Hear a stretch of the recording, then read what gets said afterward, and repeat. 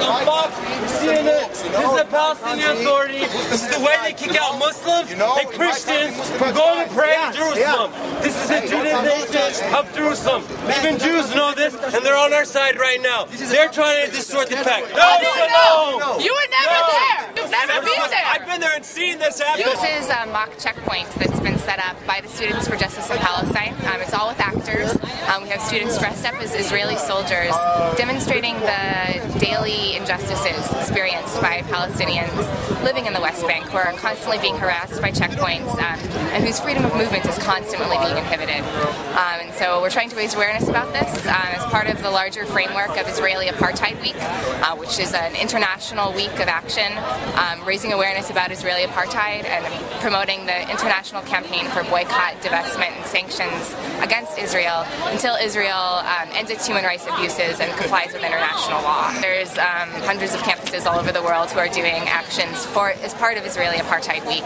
We're out here trying to explain to people that this is really not what checkpoints are all about.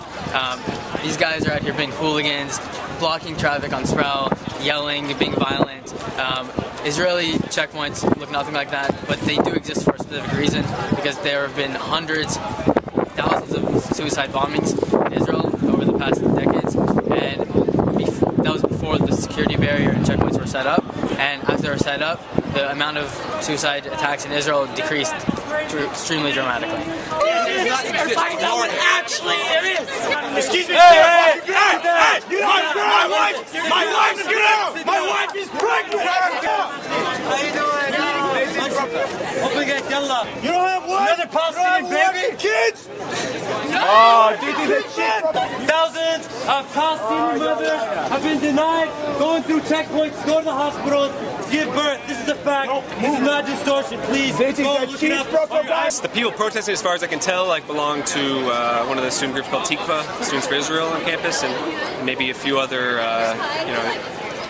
pro-Israeli policy groups. The nature of their protest, I guess, is basically just trying to say none of this is true. And I guess what I would say to people who aren't that informed about it is you don't have to take my word for it or her word. You can look to reputable, impartial third-party sources that sort of specialize in this kind of stuff, specialize in looking at human rights issues, like the United Nations or Amnesty International, or Human Rights Watch, or Israeli NGOs. They've documented the rights deprivations that Palestinians suffer at checkpoints extensively. I'm just coming at this from a human rights issue. I went there, I saw sort of what happened with my own eyes. I've read some of the human rights reports from the groups I just mentioned. The way that they portray them and the caricature that they make of Israeli soldiers is not accurate. That it's a fictionalization of what it's really like.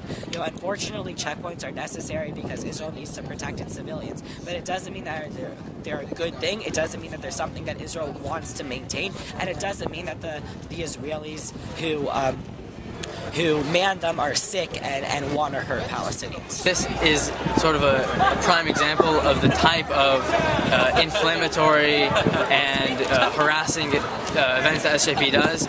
In the past, myself and my friends have been spat at, have been called names. Basically, the point of our case is that the university is turning a blind eye to the fact that students are being harassed on their own campus. The content of that message is simple. It's like, we think there should be equality for Palestinians and Israelis both, and currently the Israeli government is not providing that, and so we oppose our government support of them until they end the occupation in their discriminatory system of laws.